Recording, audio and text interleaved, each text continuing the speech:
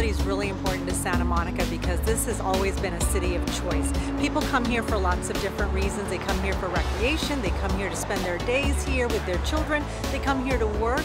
So a lot of times people don't feel that they have the choice that they should have, a choice to move about with a car, without a car. How do you get around by foot? How do you get around by bike? How do you get around by bus? We've been striving to diversify our transportation network over the last 5 years. We've made a commitment to have no net increase in vehicle trips in the PM peak hour to address resident concerns, sustainability issues, and quality of life. We're excited to show you a lot of our newest infrastructure. We're going to visit all kinds of bike lanes, green, buffered, double buffered. Obviously we're going to ride the Breeze bike share bikes. We're going to see bikes down on the ocean, people commuting, people with kids. We have a blossoming bike culture in Santa Monica that we're really, really proud of.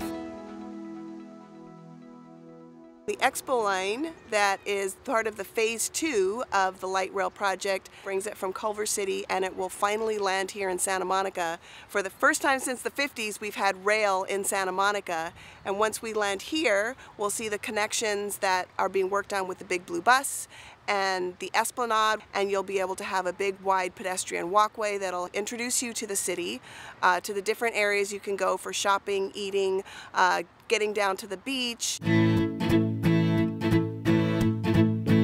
Breeze Bike Share, so it's a citywide system, and we have 500 bikes at 75 stations right now.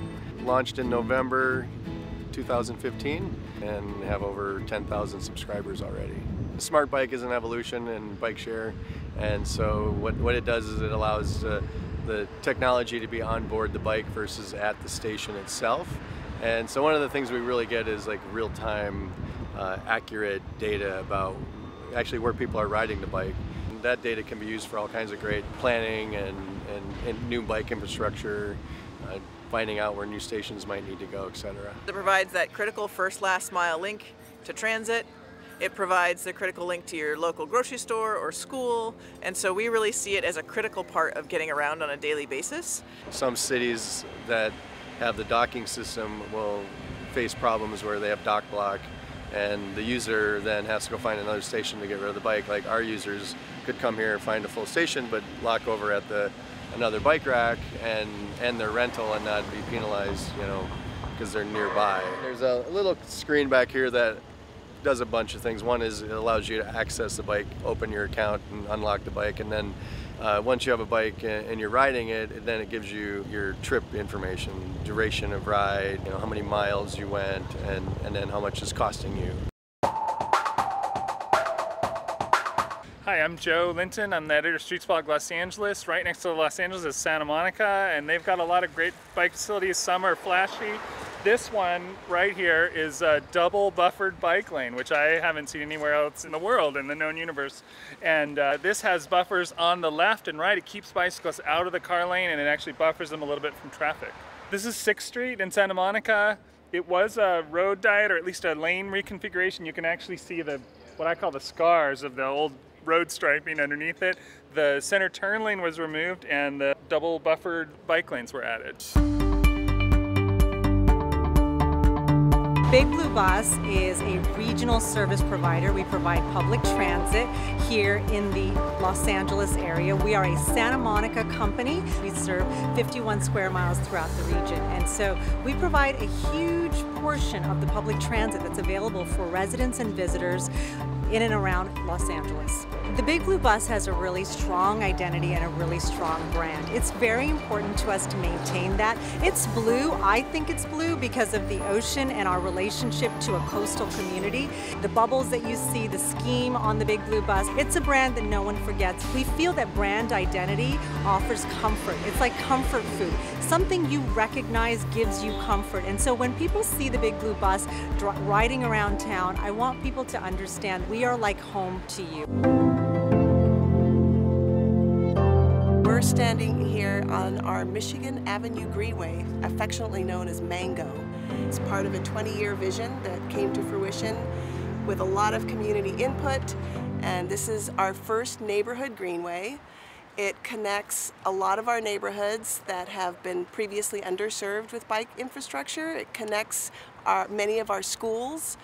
It's a slow street. We've got traffic circles. We've got diverters if we need them in the future in the toolbox. When this is finally complete, we'll see this connecting the western edge of the city to nearly all the way to the eastern edge of the city.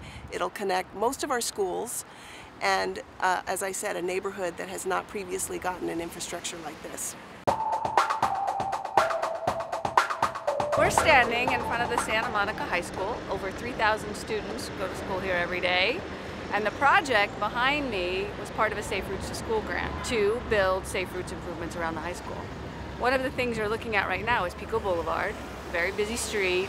But what it does, in addition to the high school, is it cuts off the network of bikeways and walkways and ways for kids to get to school.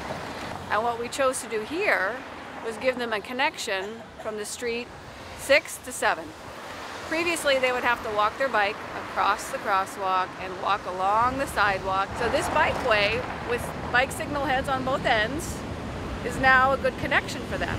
So this route takes you a nice route to the beach, parallels Pico, and then also connects on the east end to the Mission Avenue Greenway.